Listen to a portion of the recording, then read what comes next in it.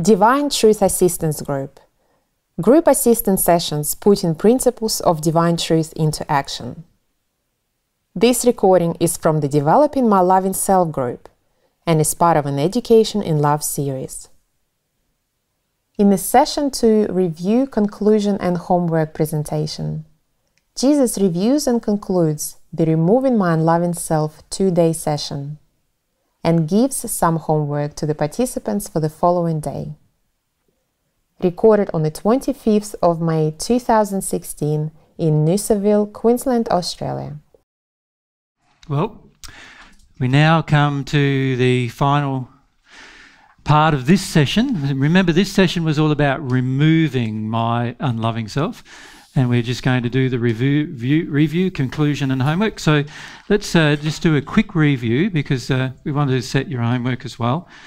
Now, so cast yourself back to yesterday morning again, and the very first discussion was about governing emotions. Remember that? So what did we learn in the governing emotions session? You remember? If we use our hands, and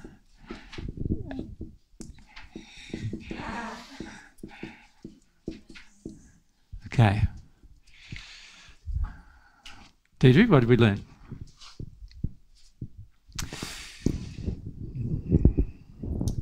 There were 3 groups of governing emotions. Okay, so what were they?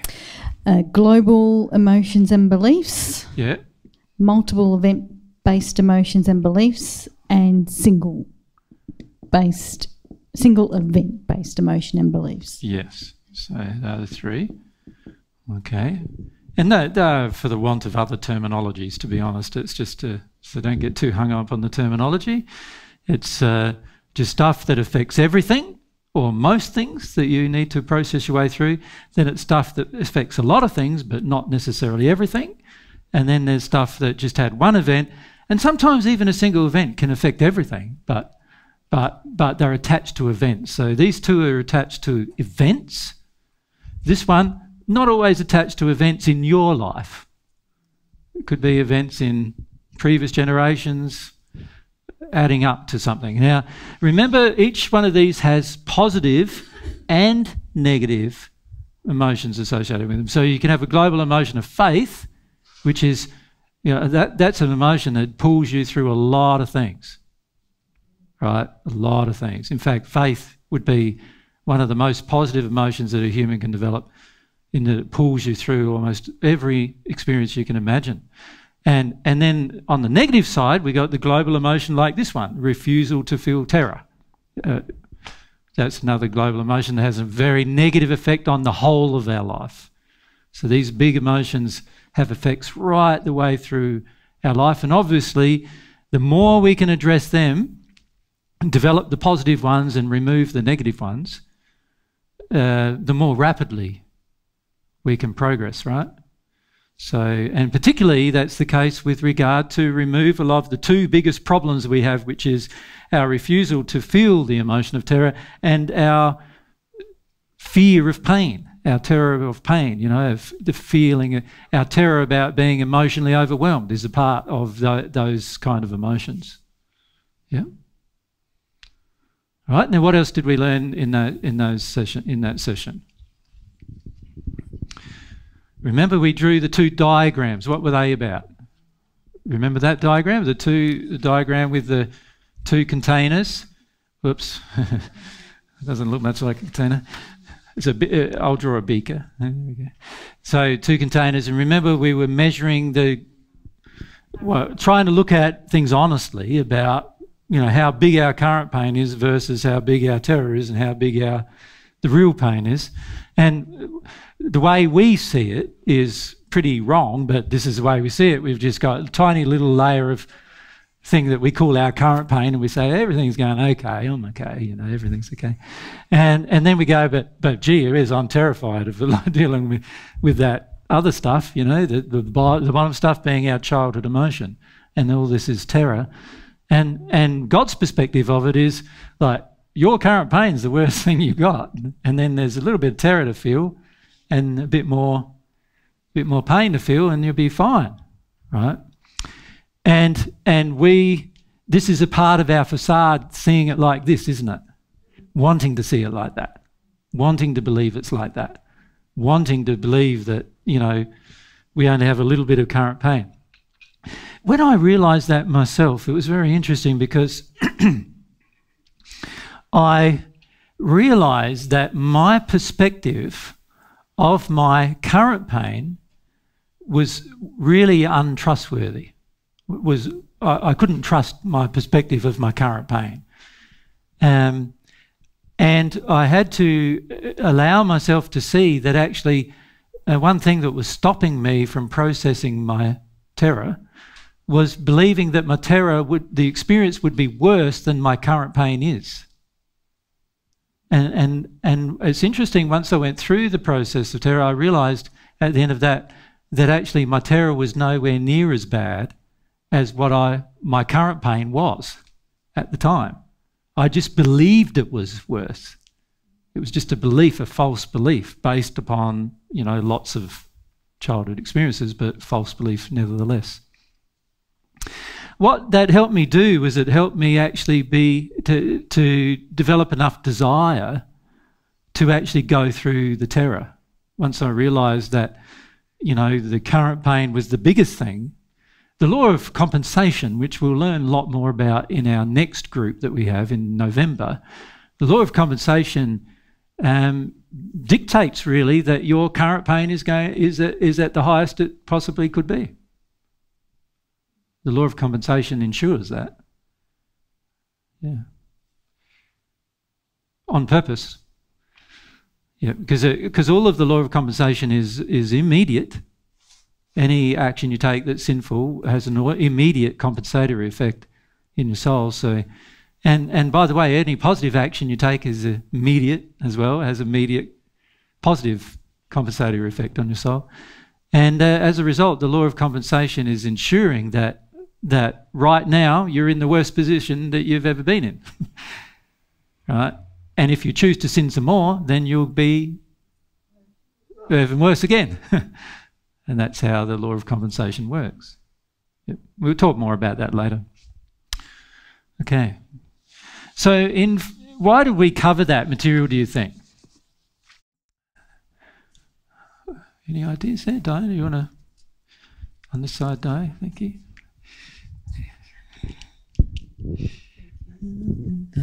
To help us face the truth about, you know, like where our beliefs, false beliefs currently might be about that, so that we can start to...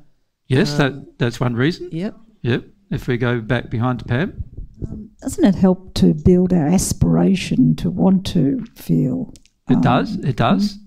Anything else? Go back behind to... Oh, Glenda will be fine. Whatever. Far away, Yvonne. Oh, I just had a blank. Had a blank? Blanks can be passed. Yeah, Glenda. To show us that our fear about that fear and pain is unfounded? Yes, that our fear of it is worse than the actual experience. That's very important, isn't it? To understand that our fear is worse than the actual experience. It just seems so huge. It seems huge. And just because it seems huge doesn't mean it is.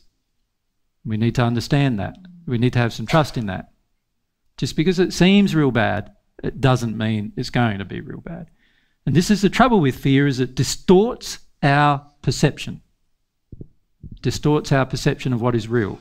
So it's going to seem worse than it really is. Yep, so that's another good reason. Another reason, there was a few reasons. If we go to Therese. Yes.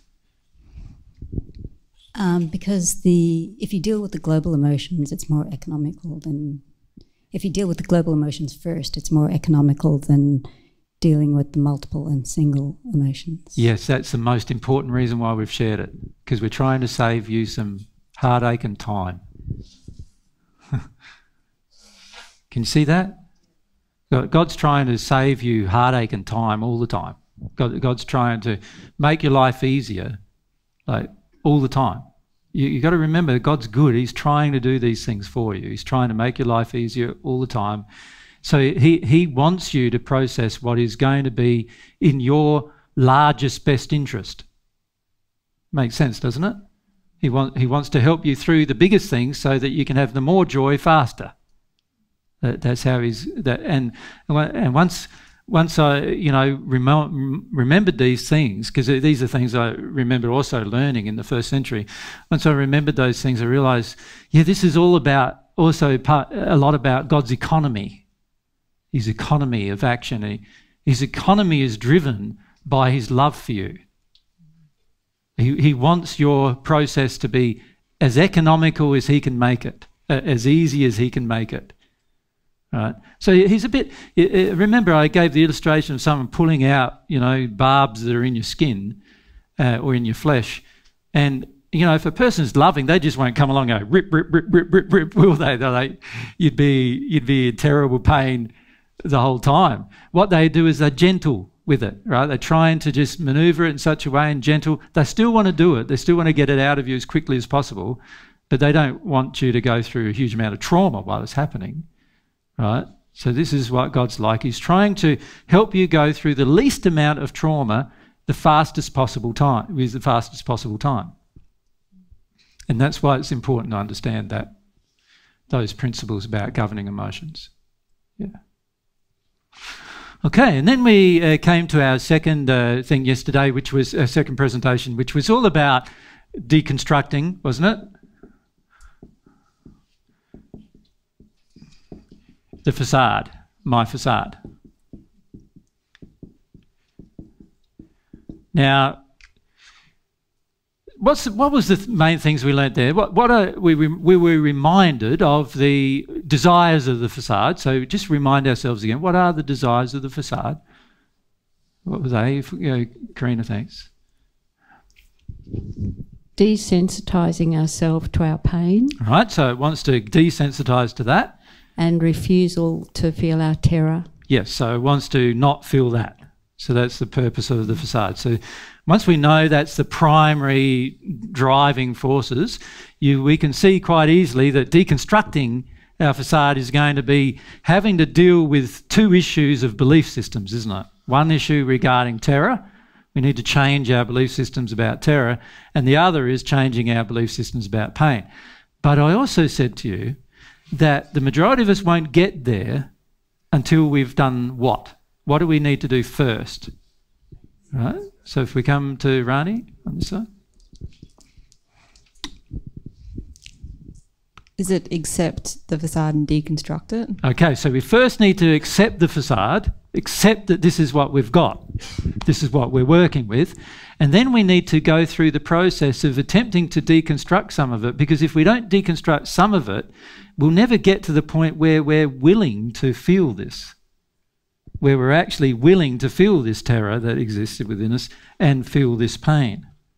We'll always be trying to avoid it, always be trying to skip around it, always being trying to just, particularly what most of us are doing is skipping over that and trying to get this all the time. Right? And remember, we said that process is not a process that requires like the process of feeling this is not going to require your intellect very much. But dealing with this is going to require quite a lot of self-analysis and thought, isn't it? You're going to have to see what you do, see when you're angry. Why am I angry again? Oh, it's another addiction. There's another addiction going by. And in this place, we've got to have, this is called the awakening to sin. So, in the Paget messages, when it refers to the awakening to sin, that's the process. Awakening to what is the cause of why you do the unloving things you do. Right? While you're in this cycle, you're not awake to it. You just do it. It's just automatic. Do it, do it, do it. You feel the compulsion to do it. Like to deconstruct that and to get to a stage where we actually can see that we do it, that we awaken to the fact that we're doing it, we have to deconstruct this to a certain degree so that we can see that we actually do these unloving things. Otherwise, we think we're loving when we're not. Because remember, our definition of love is the world's definition of love, and that is very much opposed to God's definition of love. So every time I think I'm loving, I'm probably not. when I first start this process, every time I think I'm doing the right thing or being loving. So for example, I used to think that helping a woman's fear go away was the most loving thing you could do. That's what I used to think. And the majority of you women would agree with that. That's why you've got men around you, to help your fear go away, right? And I was taught that from a very young age, and that's what my mother demanded, and she still demands. And so that's that's what I believed. I believed that.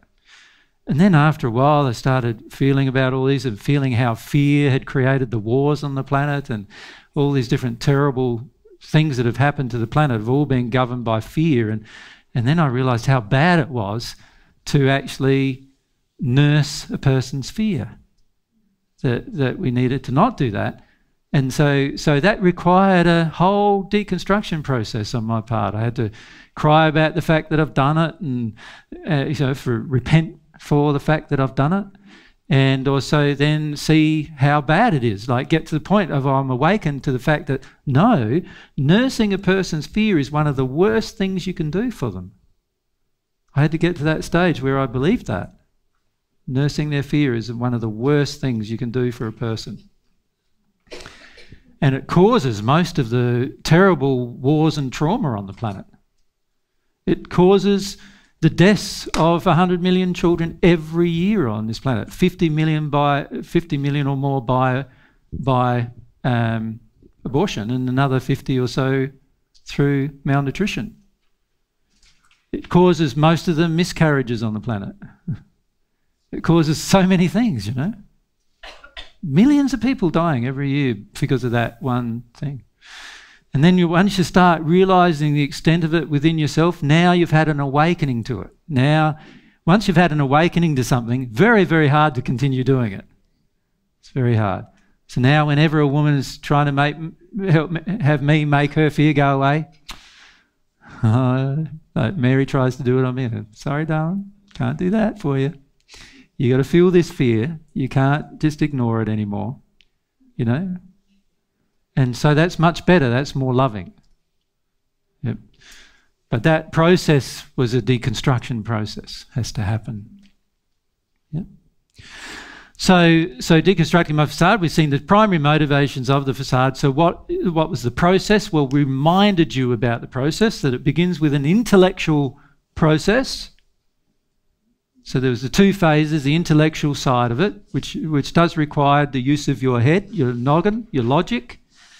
And then there's the heart side of it, which is the harder part of it, and that requires the experience of emotion. That requires humility, the development of one of those global qualities, global emotions, humility. It's a global quality that you need to develop in order to engage it. So we learned about sort of that, and then we made some recommendations to you about that, about, you know, how to go about deconstructing the facade, about what you need to focus on first. And obviously, if you can get to this terror thing and allow yourself to feel that, that's going to have a huge impact on your facade, isn't it? Because that's your primary motivation for your facade. That's where it all got seeded. So if you can get to that, now getting to that's going to be a bit of a process, because you're going to have to deconstruct some of the facade and feel some emotions and be comfortable with feeling emotions before you even get to that. But you're also going to have to develop that global emotion of faith. Belief that you can get through it. Trusting God that God's built you to get through terror. Right? And develop those particular things, and develop an aspiration even to have those qualities within you. And I also remember that a few days earlier than that, described some of the things I've been through with that terror, what it felt like and what it looked like and so forth. So I didn't do that to scare the living daylights out of you. I did that to show you what it might look like and for you to be comfortable with that. Does that make sense? Yeah. All right. And then we came to this morning, and we were focusing our attention this morning on the subject of releasing pain.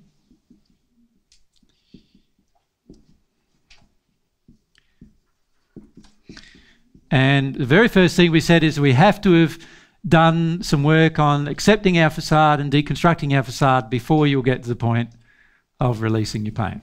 And it makes sense, doesn't it? It's layers on top of our pain, so we need to get rid of those layers on top of the pain before we can release our pain. And we made some recommendations with you. And a lot of this is about remembering events, allowing yourself to remember events and allowing yourself to be sensitive now, emotionally sensitive to what happened in those events. And not just the events of things done to you. They need to be, you need to be, and this is something that we didn't mention probably, but we need to have, you need to be sensitive to the things you've done to others. And that's quite hard to do for most people. They're very open to being sensitive to the things that have been done to them, but most people are very shut down to feeling and being sensitive to the things they've done that have harmed other people, right? And that is a part of this process of releasing pain. Remember, much of our pain is because of what we did to people, how we sinned. And so therefore it's going to need us taking some action in harmony with repentance. In other words, coming face to face with the fact of how we've harmed others. And in fact, that's where the majority of the pain is come from. So therefore that's where the majority of our work will be when it comes to releasing pain. Does that make sense? Yeah. Okay. All right. So that's a very brief summary of where we're at. So Eva, you'd like to say?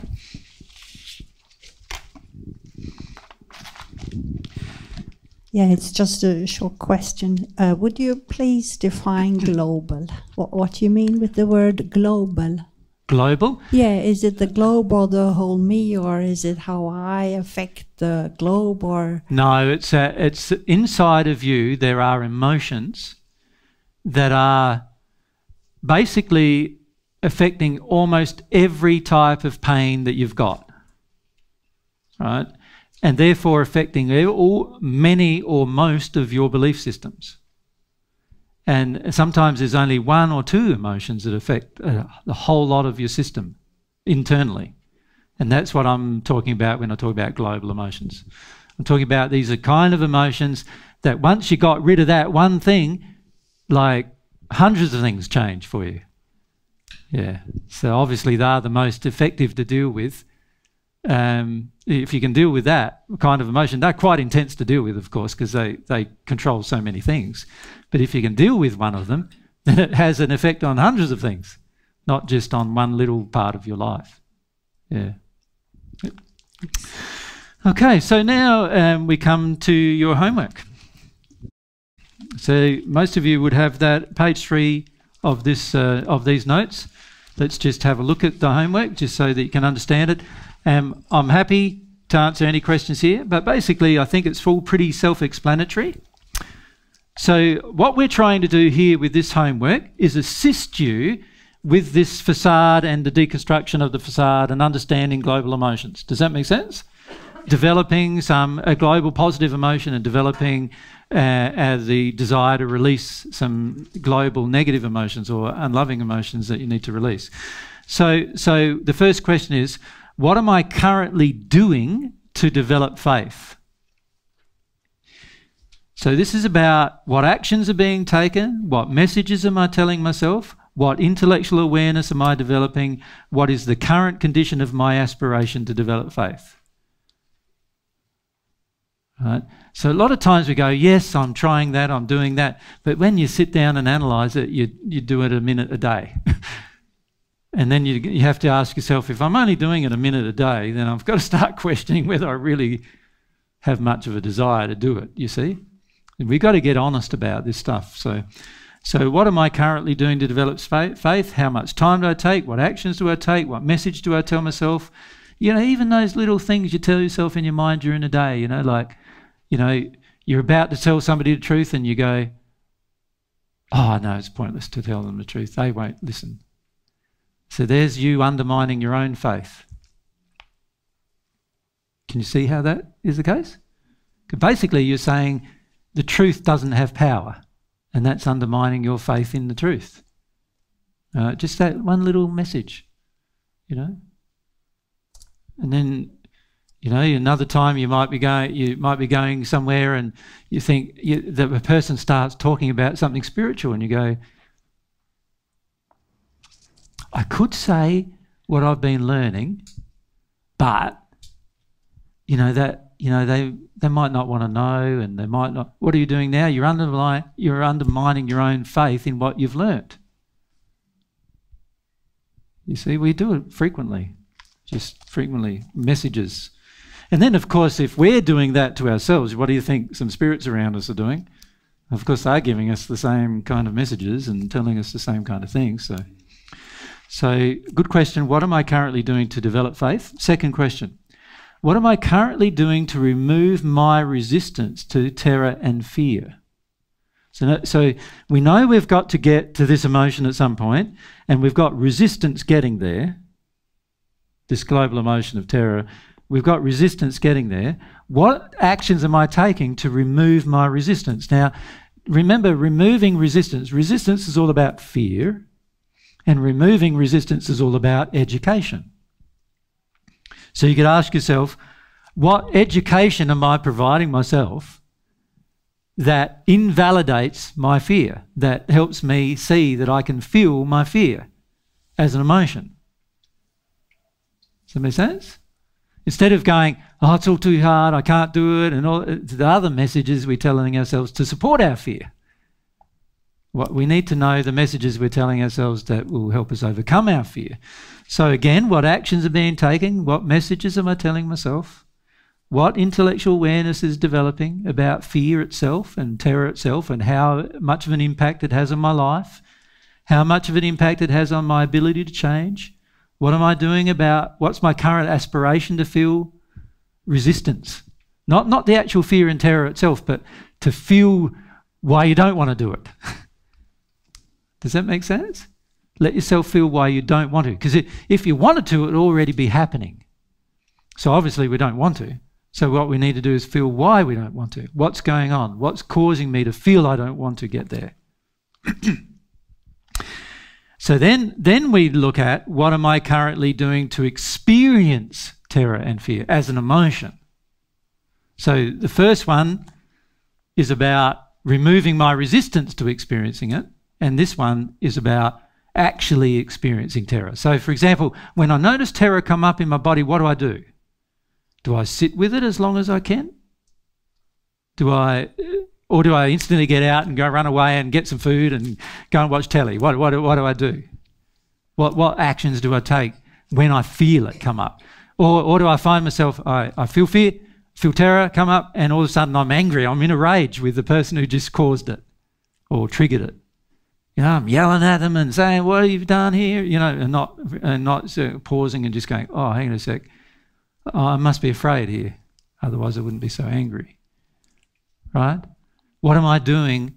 What actions am I taking? What messages do I tell myself? What intellectual awareness is developing? What's my aspiration to actually feel the emotion of fear? You've got to get to the point where you're sensitive to and tolerant of the emotion of fear. So that's going to take a bit of time, isn't it? If we're not feeling fear now, and we've got to get to feel fear and even feel terror, which is the height of fear, if you like, the most terrible, fearful emotion we can experience, then what we've got to do is we've got to get ourselves used to it as a feeling. Used to feeling it in our body, what it feels like in our body, used to feeling it, breathing through it, used to allowing ourselves to feel it without attacking other people and or controlling other people, or trying to make other people help us make it go away. We need to just feel it. The key is to get to the point of allowing the feeling of it. And once we've worked through the barriers, it will start coming up if we have a desire to feel it. So if we go across to Mel.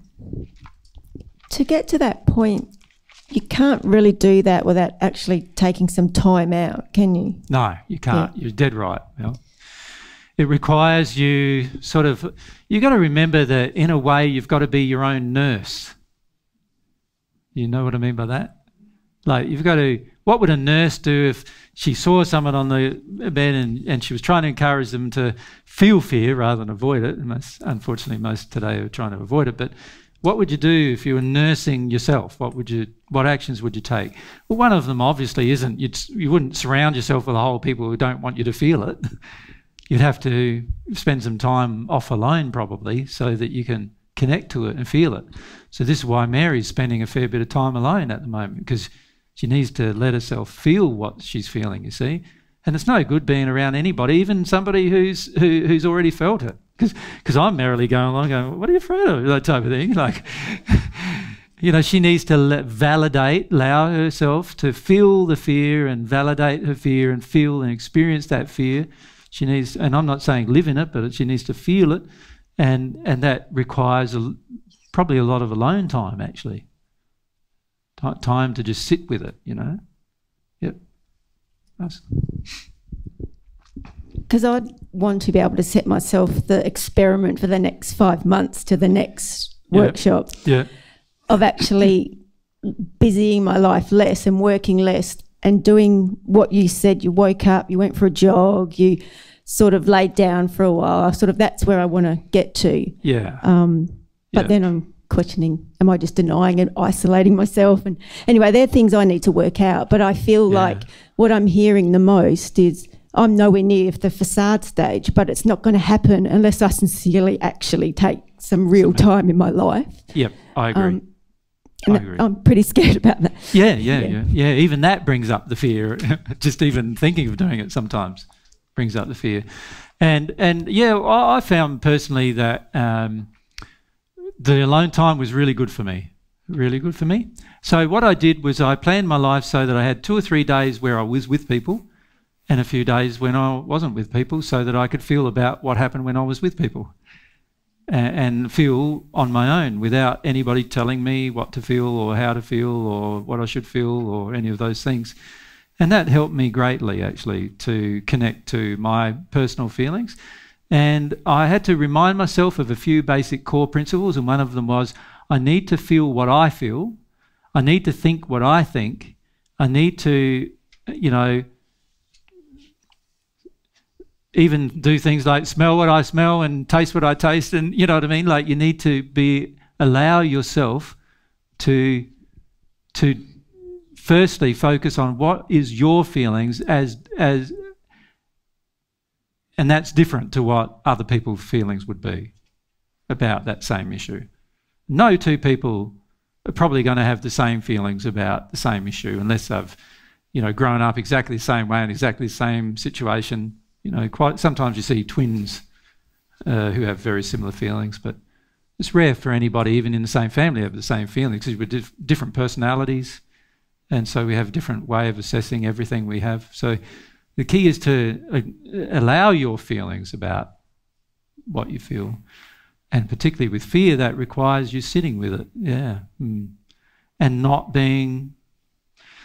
assessing. The trouble with fear is we're taught to assess everybody else before we assess ourselves. And we need to break that cycle, and we need to learn to assess ourselves first. Where I'm at first, what's going on with me first. That's the thing I can fix, right? I can't fix you, I can fix me. I can encourage you, I can inspire you, but I can't fix you. I can only fix me. Yep. Bruce, you wanted to say, or you're done? Yep.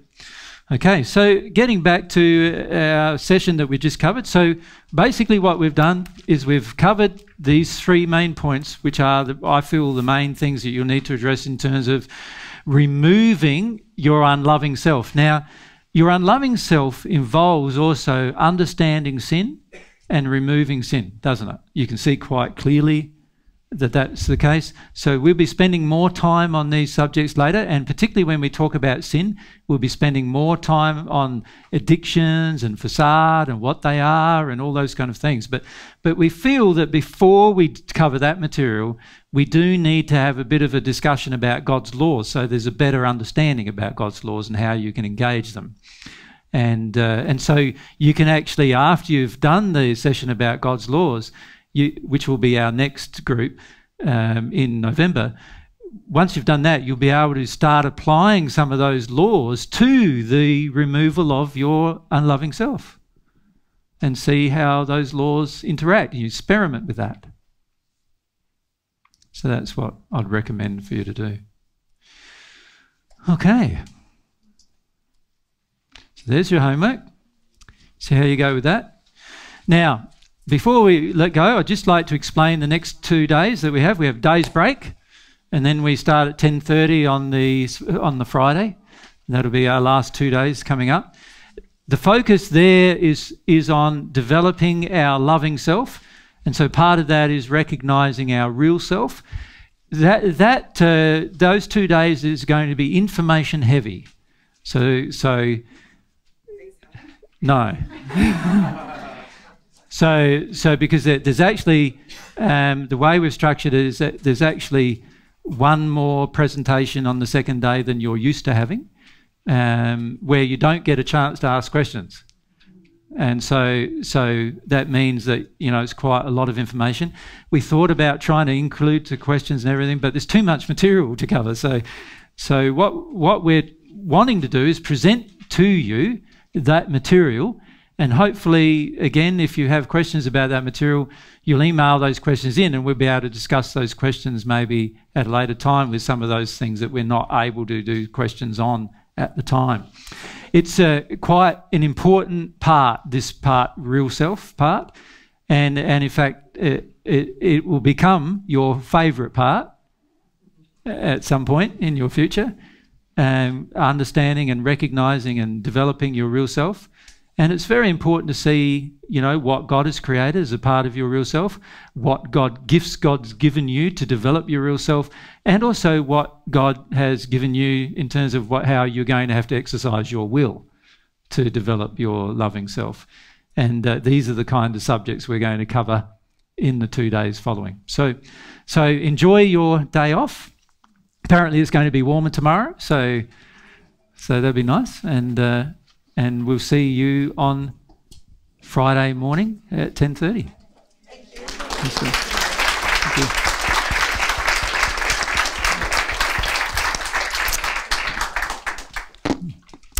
Good day.